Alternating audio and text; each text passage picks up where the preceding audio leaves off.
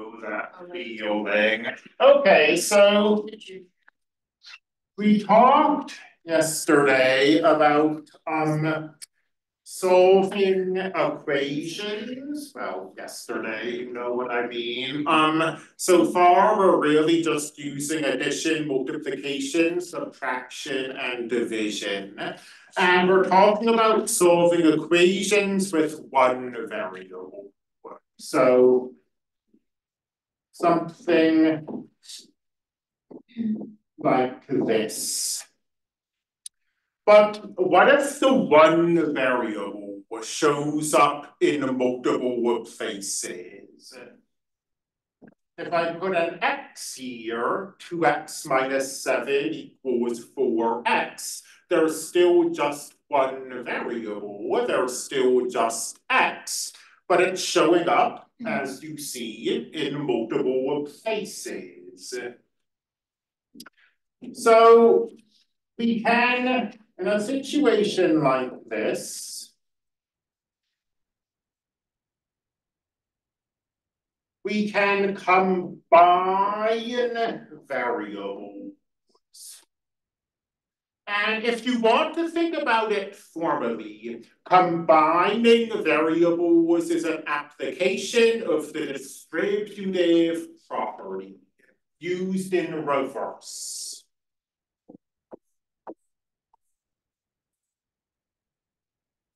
So ax plus bx equals a plus b times x. Ax minus bx is a minus b times x. So let's take this 2x minus 7 equals 4x.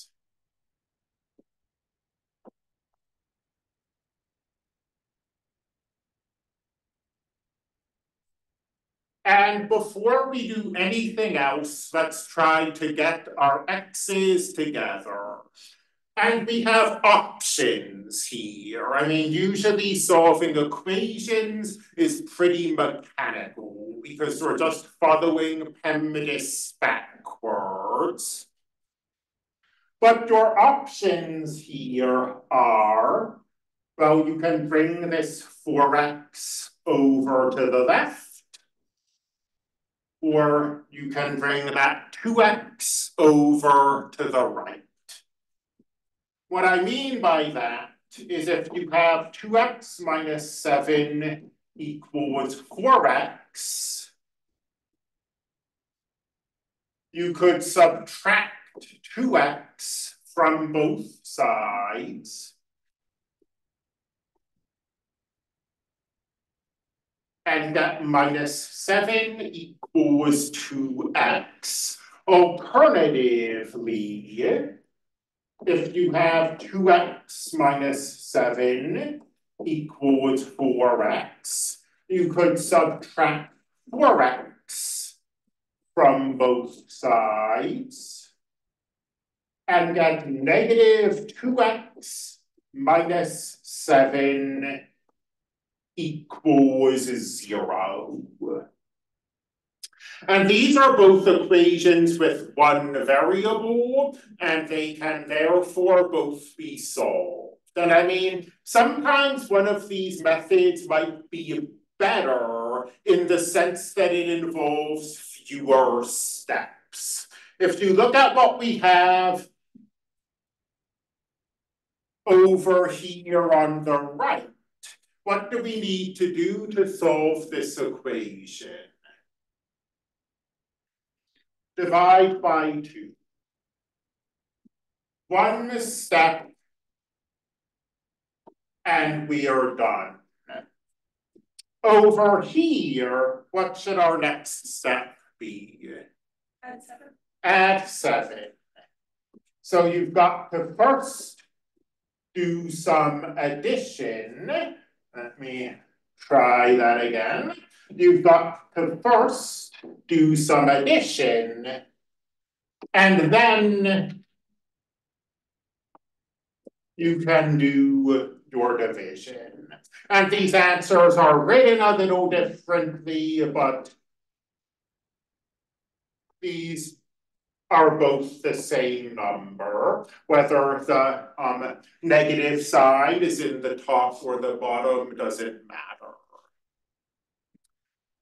So probably what we did on the right was easier, but ultimately we ended up in the same place.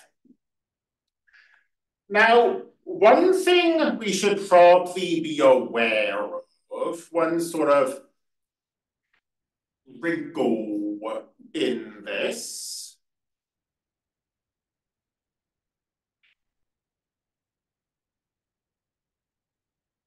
if your variable goes up, a very formal phrase, if your variable shows up multiple times,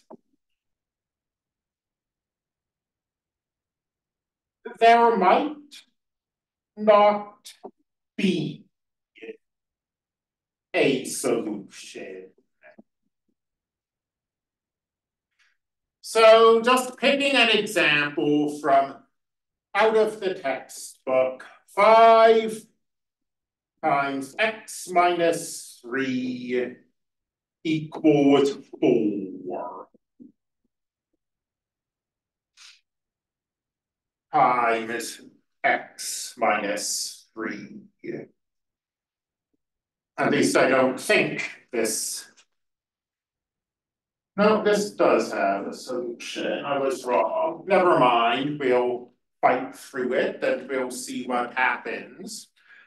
So we want to combine our variables here, but the problem is that our variable is stuck in parentheses on both the left and the right-hand side of that equality.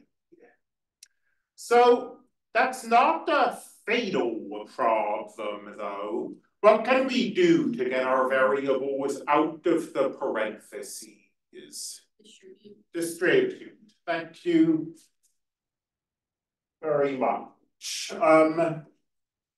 5x minus 15 equals 4x minus 12. And now, once again, we have options. Our goal is x equals something. So we want x on one side of the equality and numbers on the other side of the equality. At the moment, everything's mixed up. Our x's and our numbers are on both the left and the right-hand side. So again, we have options, and our options are subtract 5x from both sides, or subtract 4x from both sides. And we're going to wind up in the same place. I do observe that if we subtract 5x, we get a negative x, whereas if we subtract 4x, we get a positive x. And I normally try to keep my x's positive if I can help it.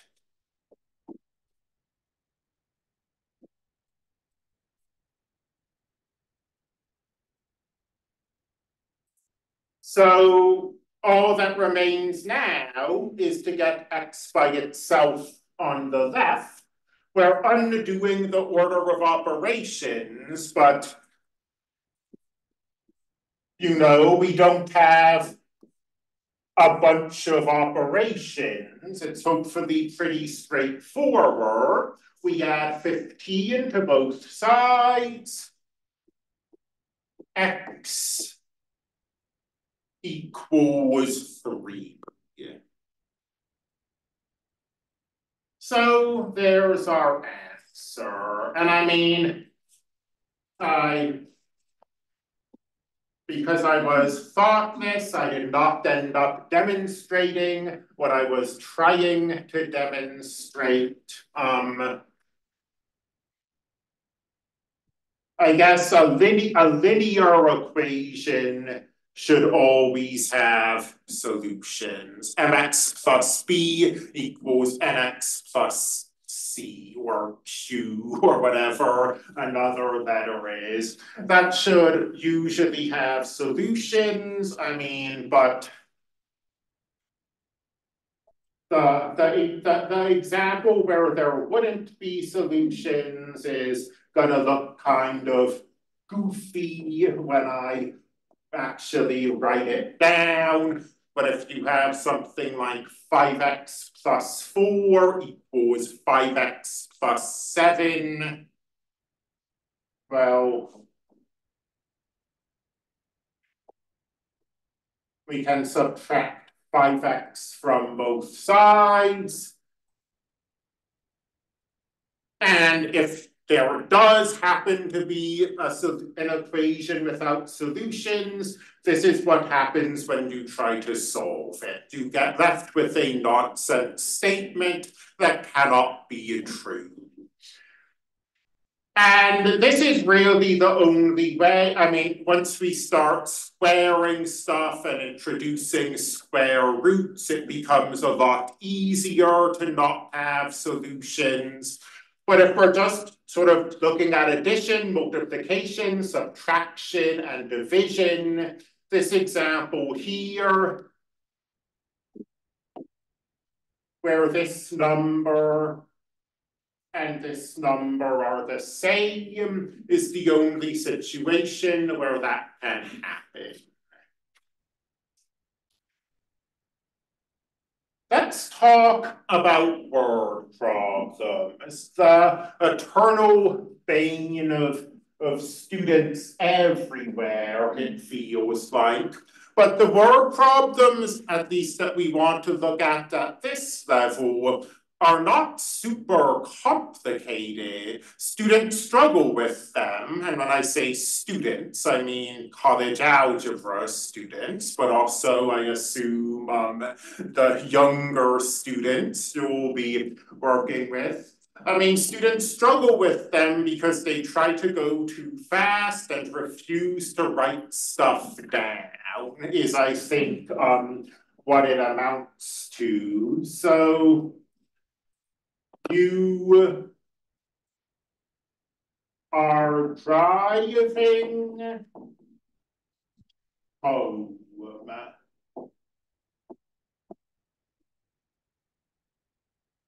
Your distance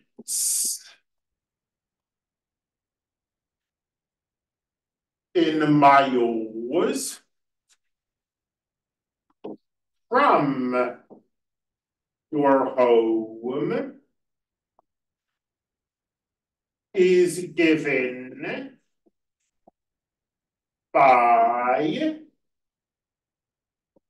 D equals 127 minus 65x. No, in fact, let's not even use x. Let's use 65t.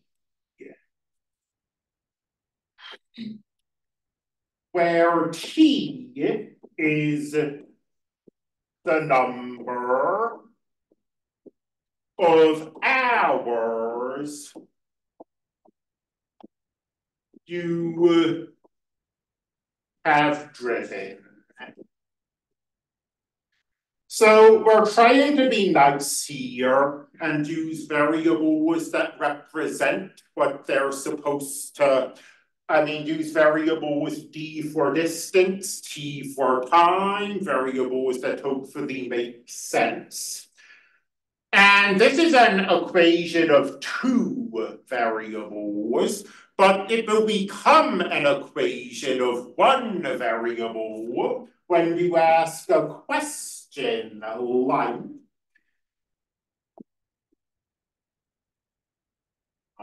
time. Stop hitting that eraser button.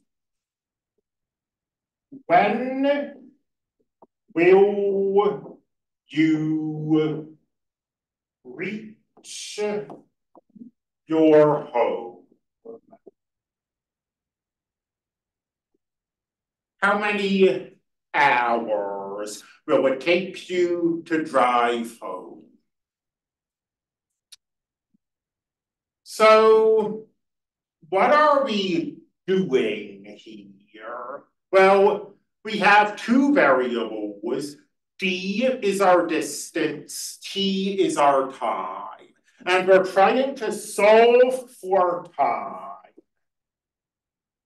We're trying to get T equals something as our solution. So we have to make a slight leap here. B is our distance from home. So when we reach our home, what's D going to be? 3 miles. How many miles?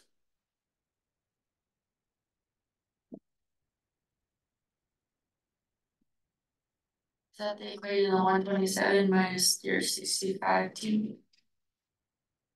I mean, that is the equation that gives distance, but let's try not to overcomplicate this. Okay, never mind home for a minute, just me and the coil building. I'm standing in the coil building.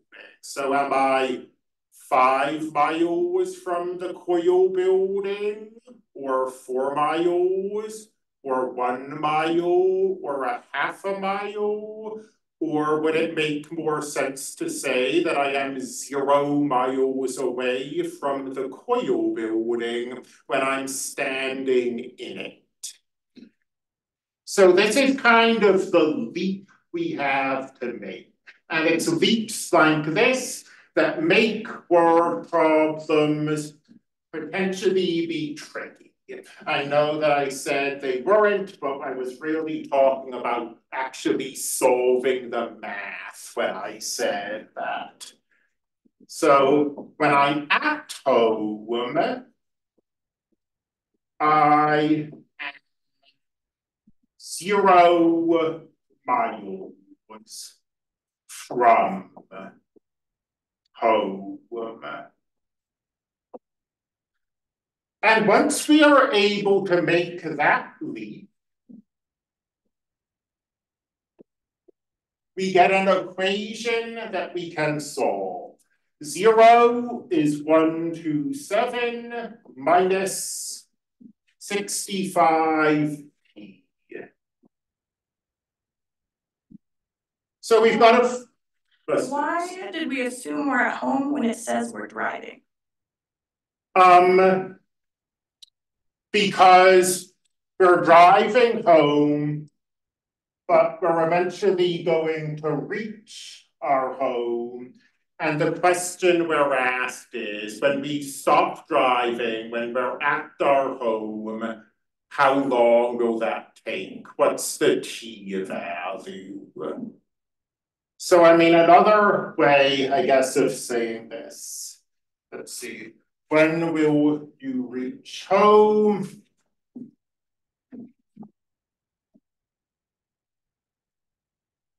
Maybe it would be easier to say, I don't know, at the end of the drive, how many hours? Well, this is kind of an awkward phrasing in of itself, but at the end of the drive, how many hours did you drive? I mean, we're thinking of reaching home as part of the driving process.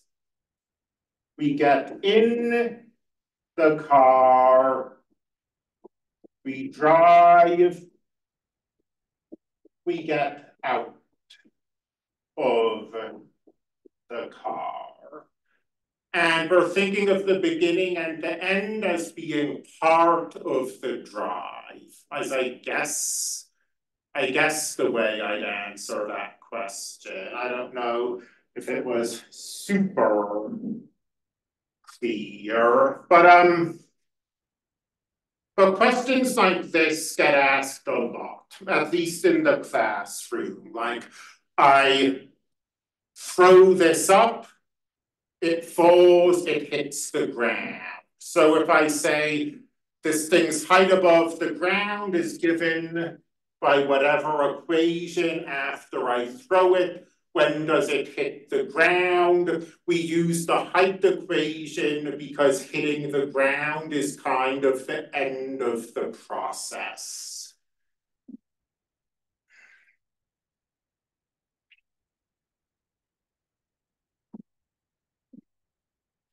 We've got a few things going on here. We've got subtraction and we've got multiplication.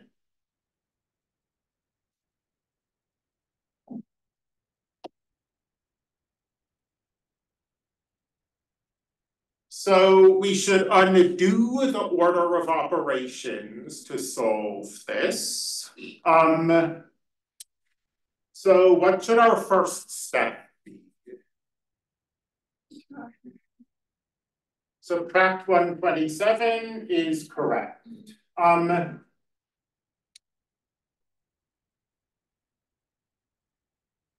I mean, there are actually a few things you could do. Subtracting 127 is probably the most straightforward.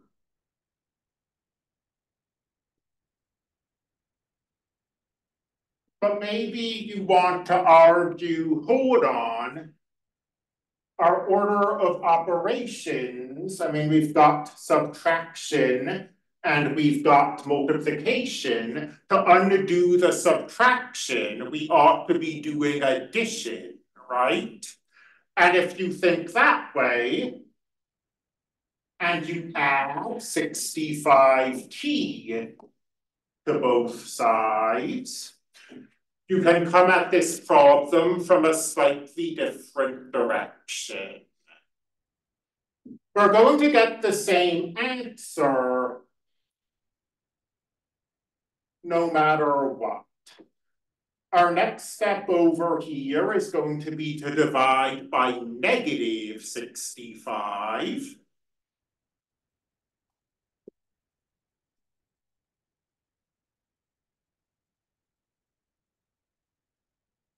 Where did our negative signs go? Canceled out. They canceled out. Over here, we're going to divide by positive 65. There were no negative signs to begin with.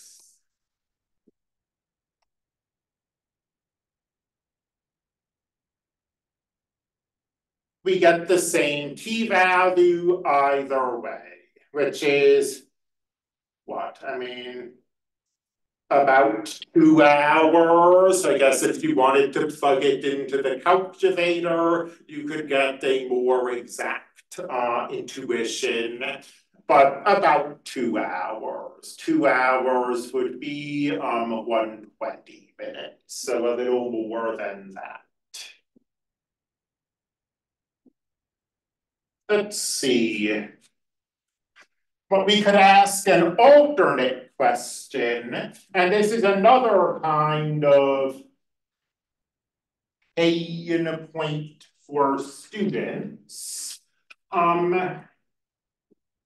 After an hour, let's say your dad calls and asks how far away you are. What do you would tell him. And let me, just to make it very clear, sort of what our numbers are after 1 hour. And our equation is D equals 127 minus 65T.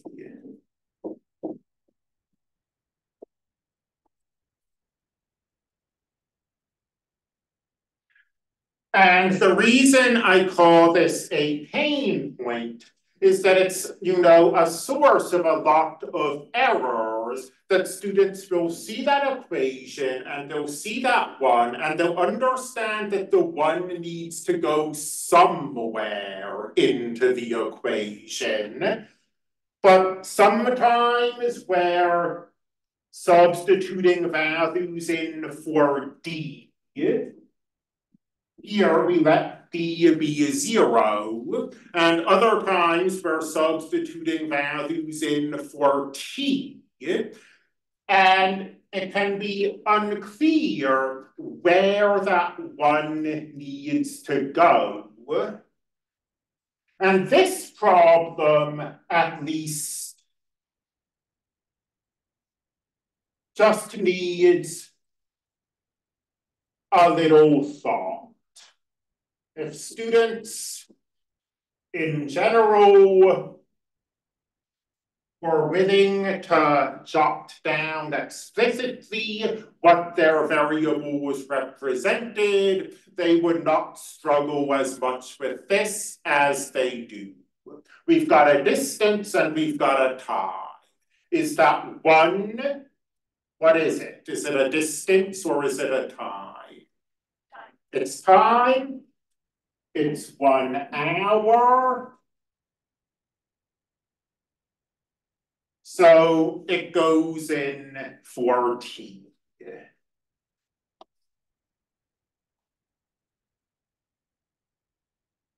Here's a nice equation. We don't have to add or subtract or anything like that. We just have to either do this or plug it into our calculator, or let's see, 127 minus 20 is 100, minus another 40 is 60, 67 minus 5. If my mental arithmetic is on point, that ought to be 62. 62 what? Miles.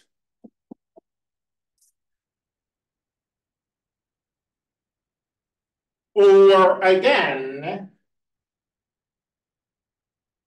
so you're driving straight home.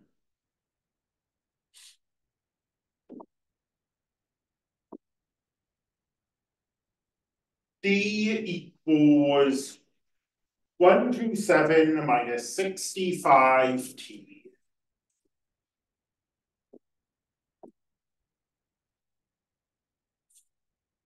And you head out at 8 a.m. And now let's ask a question.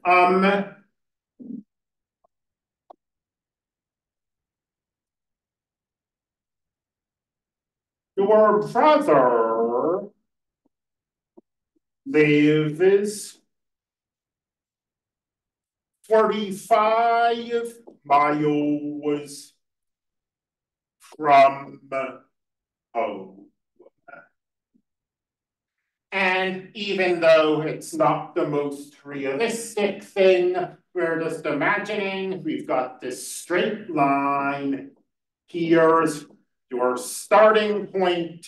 Here's your brother. Ooh, why yellow? That was a bad choice. But we've got your starting point, we've got your brother, and then we've got your home. So we're going to think of him as being perfectly on the way.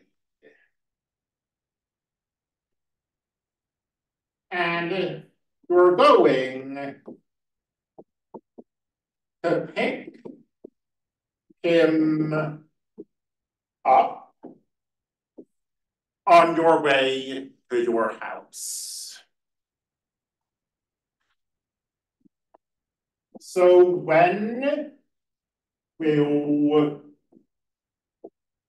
you reach? Not home.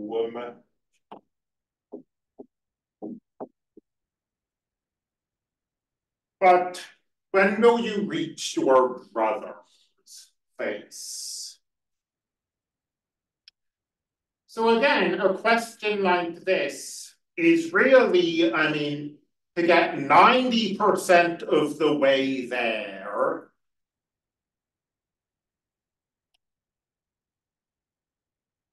you remind yourself that one of your variables is distance, and the other variable is time. And you don't get confused by that 8 a.m. 8 a.m. is not the number of hours you can stick into the equation. It's just giving some context. But that 45 needs to go into the equation somewhere. So when I stick 45 in, where am I going to put it? What is 45? Is it a distance or a time? It's a distance. 45 equals 127 minus 65t.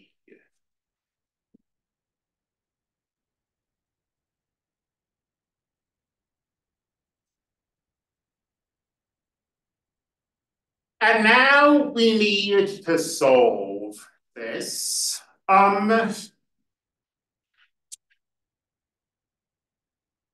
So we can think of this formally in terms of undoing the order of operations.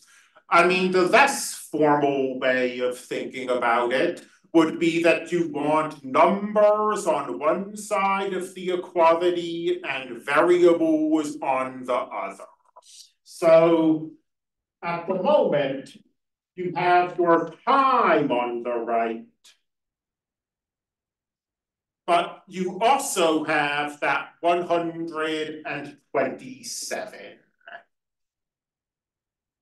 And if you subtract 127 from both sides, it becomes momentarily sort of awkward. You're going to get a negative number on the left, which, oh Lord, 45 minus 127.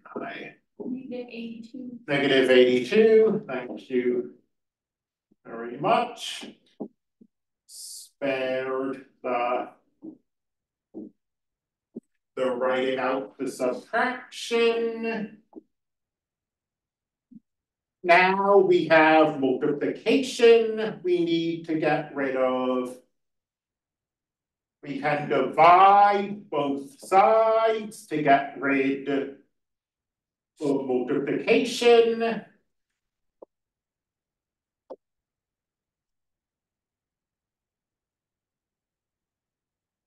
And we get 82 over 65 equals t.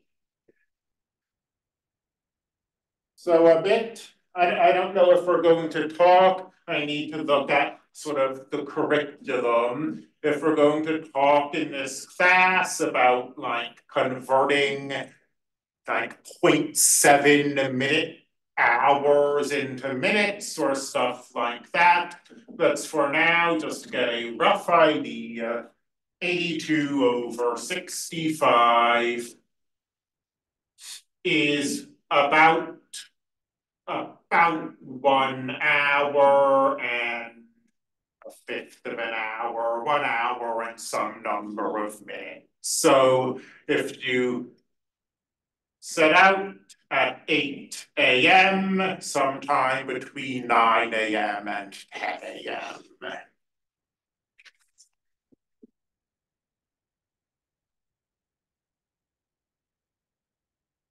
So what remains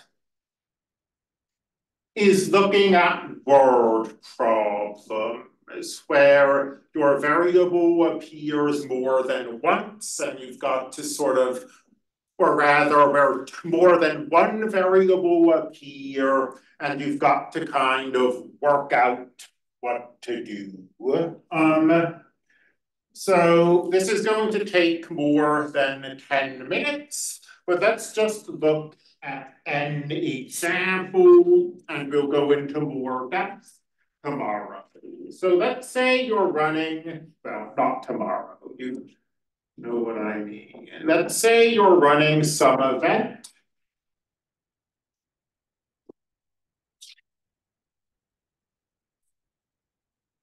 And you're selling tickets. And you generate revenue, $1,912 in revenue. And let's say,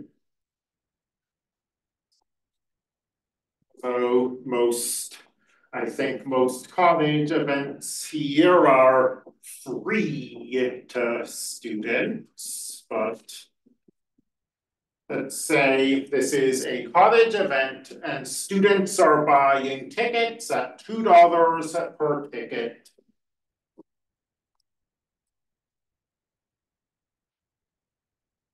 And that's slightly reduced rate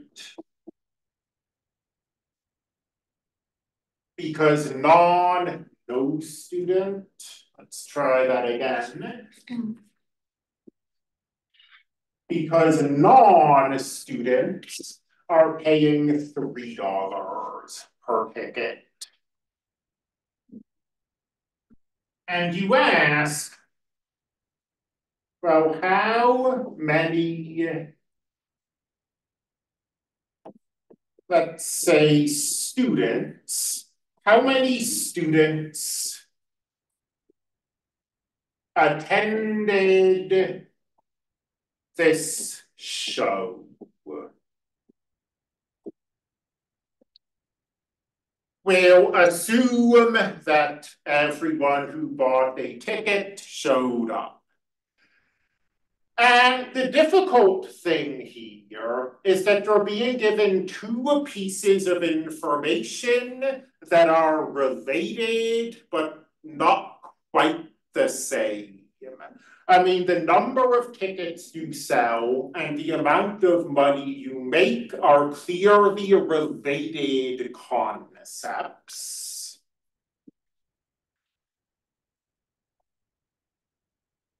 In particular, both of these relate. And I mean, the first thing we need to do here is figure out what our variables ought to be, because we're not explicitly given any variables in this problem. But let's try to think this out. We want to know how many students attended the show. So that's going to have to be a variable.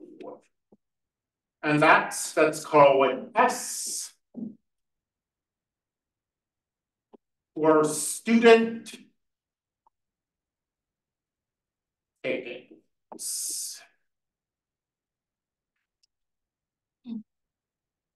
What? We're going to need another variable, I think. What would be a good candidate for a second variable? I did N for non-students. N for a non-student, thank you both. I agree.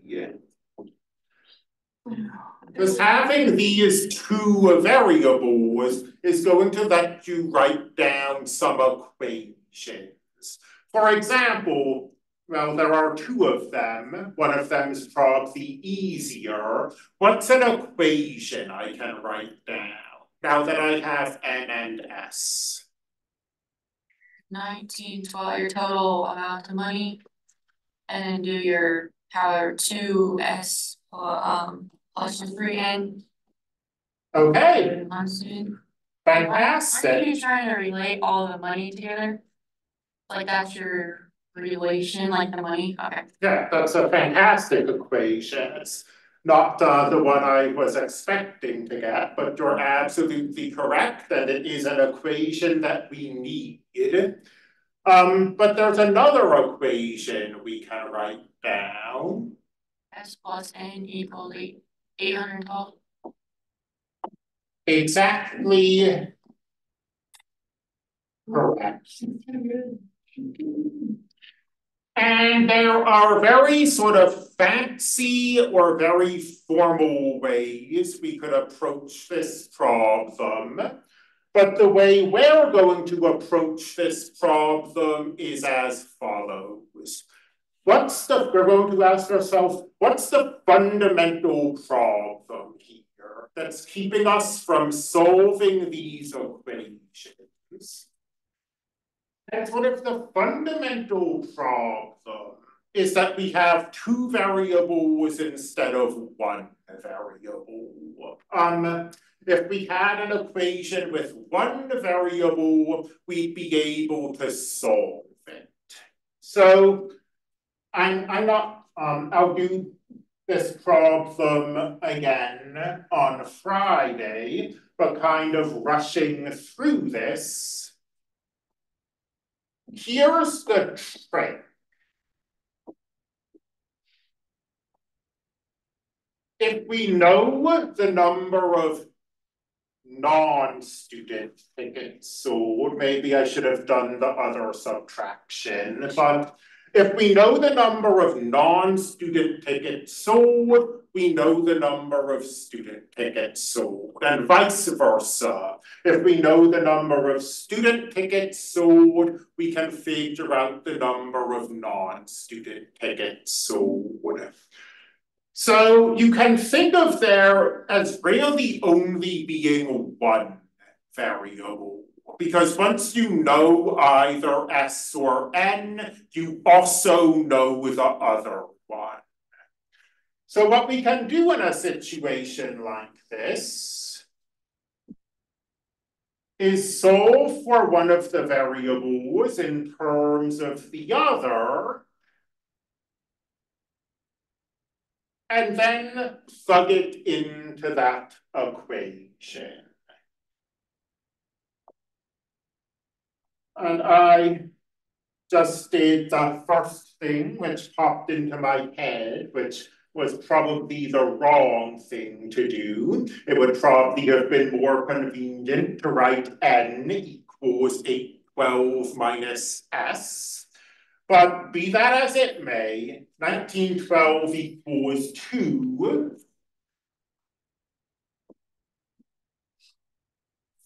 Times 812 minus n plus 3 times n. And I won't try to race through this problem. We'll do this tomorrow when we can actually have time to finish it properly. But the thing we should observe now is that we have an equation of one variable. Our s has gone away and we just have n. And again, this isn't perfect because n is not what we were asked to figure out. We were asked to figure s out.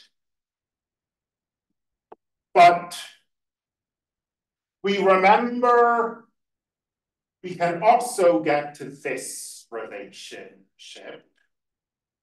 So once we figure n out, we'll be able to figure s out too.